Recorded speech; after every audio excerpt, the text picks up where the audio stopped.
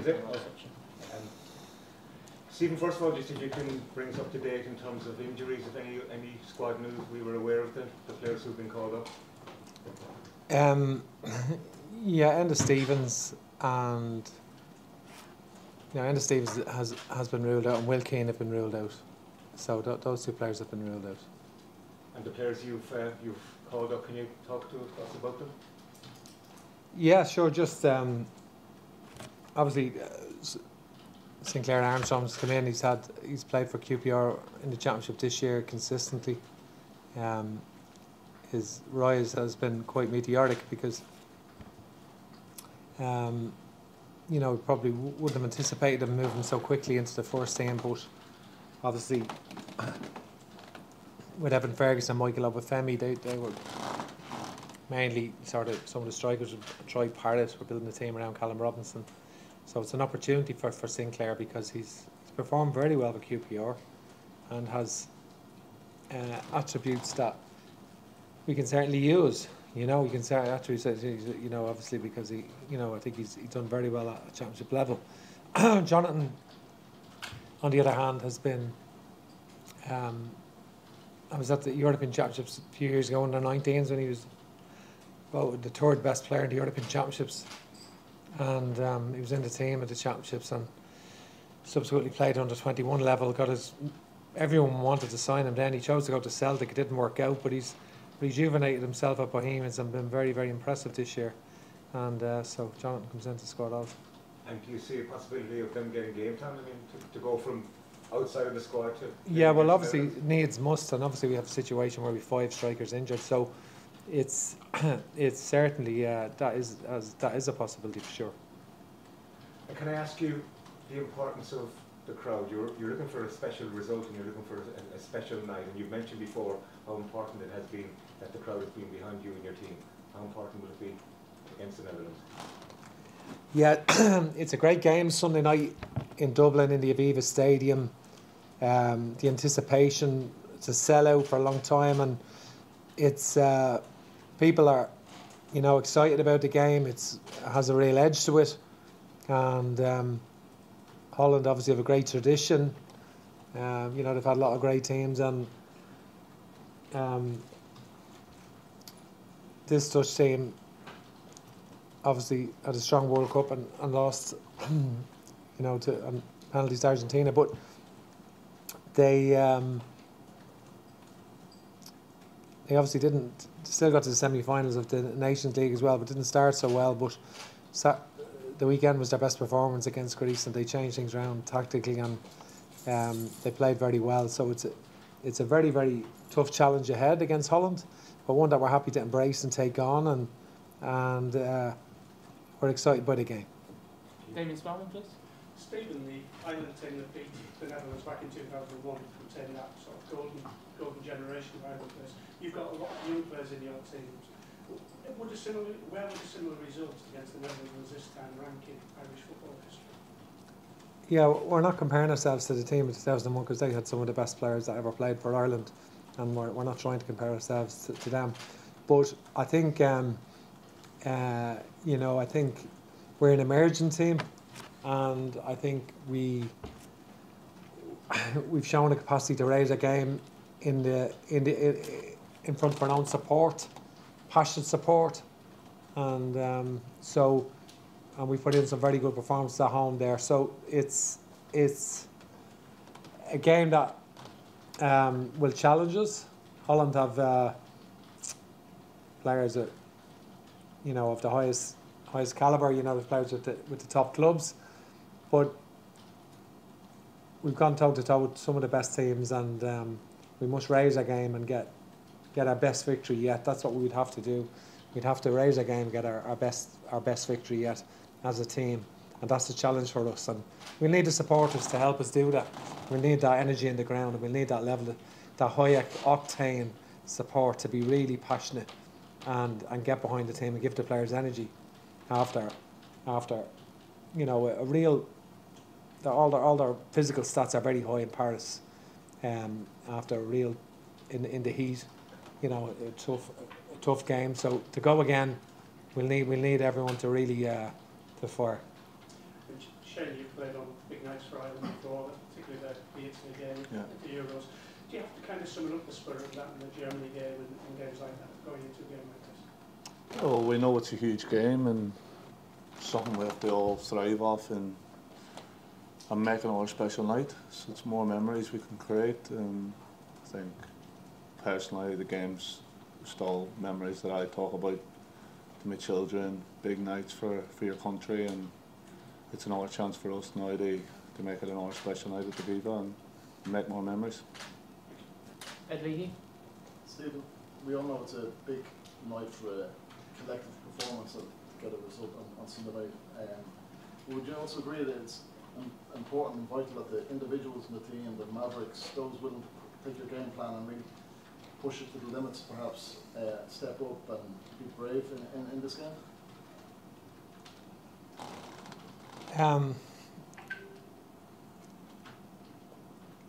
Well, Mavericks, it's. I see the point you're making. Maybe our creative players is that the point you make? Creative players, but Nathan stepping in out of defensive. Yeah. No, listen, Holland press. They press higher than and more aggressively than any team we've played. Probably, as much as any team we've played. They're a very high pressing team. They press very aggressively. They commit a lot of players to the press. They can commit 6 or 7 to the press at any time, and they've got speed. They do that. They go as a unit, and so yeah, we'll have to be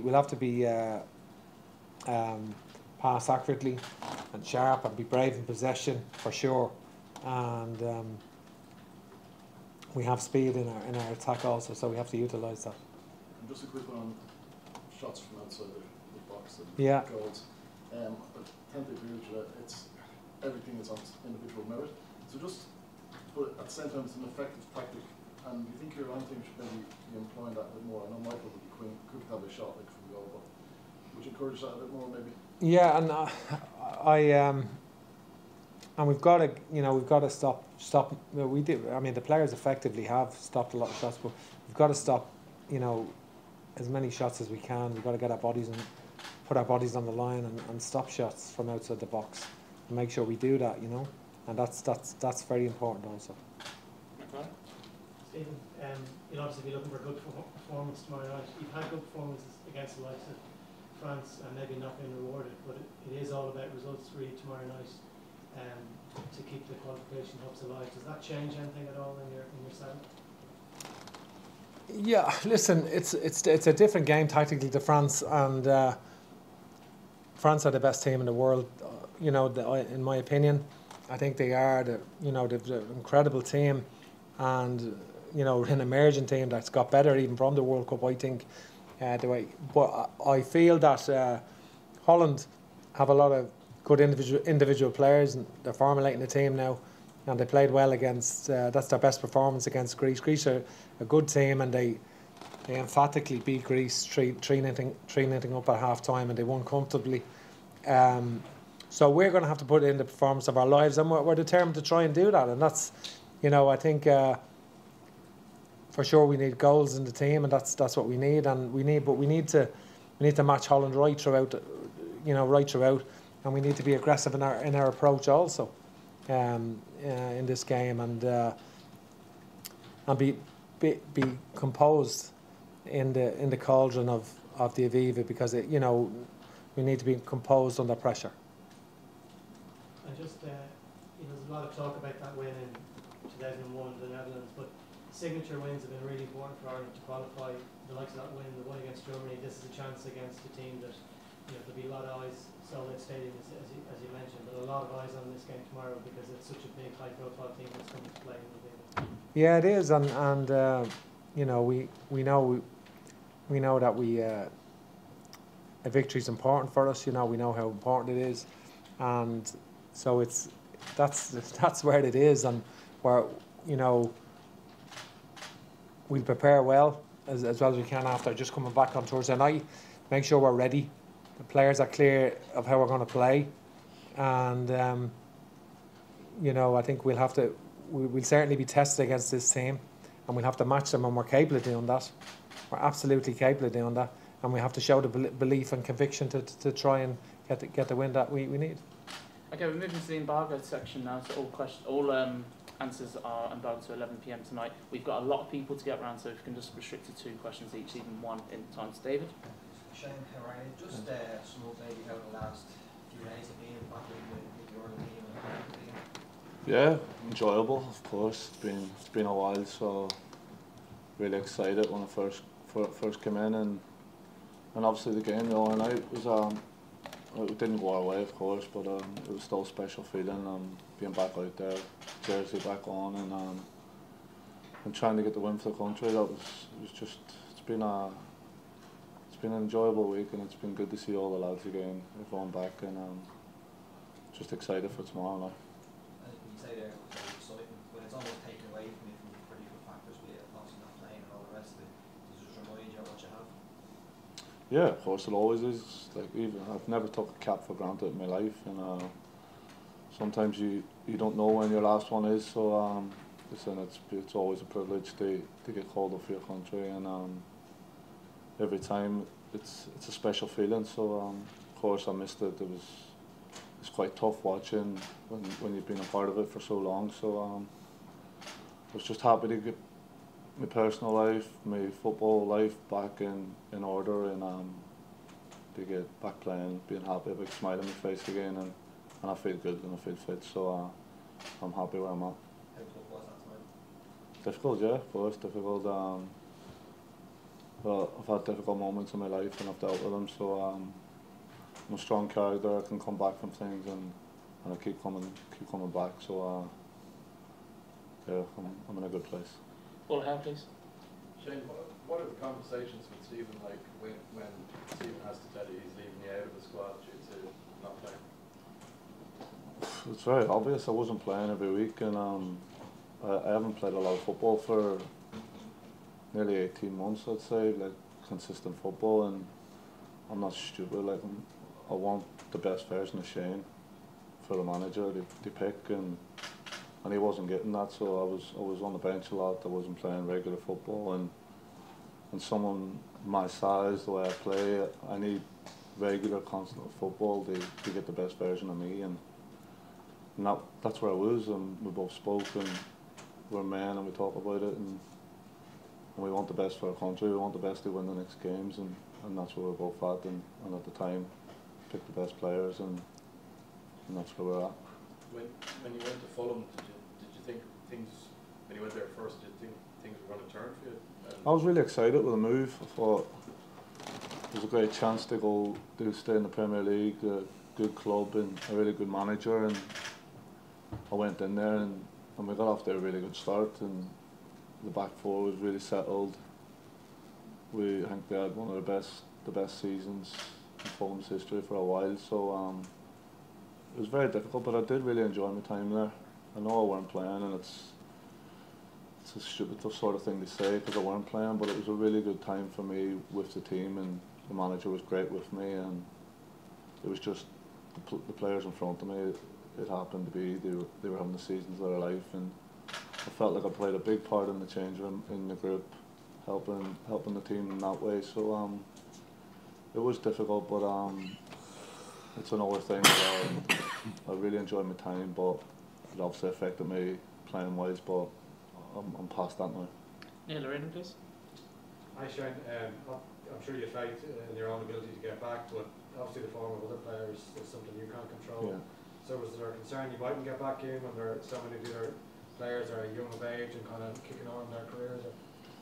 Well, you always believe in yourself, of course, but I know myself when I'm playing week in, week out, what I can offer, and I was just taking that step by step of getting back to that level. And personally now I feel the fittest I've been. Games are getting better the more I'm playing again, and of course we've got really good, in my position we've got really good centre backs here from the country, and young ones as well. So it's something I'm really happy about because it's good for our country, it's good for us for the future, and I want to help them, of course. So I never doubt myself when I'm playing every week, and that's just my mentality of going forward. Stephen, so I could just ask you, you mentioned about Holland have been their best performance. What's the biggest factor in the 4-0 to France, 3-0 to Greece? Is it the opposition, the personnel Holland had, or the tactical changes you made? And could you expand on those tactical changes? The tactical changes Holland made? Yeah. Well,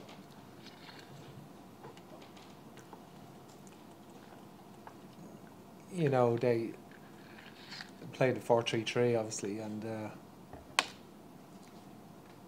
you know, they obviously used the Man City model, if you like, where it is that sort of new development of like Guardiola brought in, really, with it in relation to centre backs becoming midfield players, and then you build in a 3, and you know, you play like that. But that was how they were playing for a while.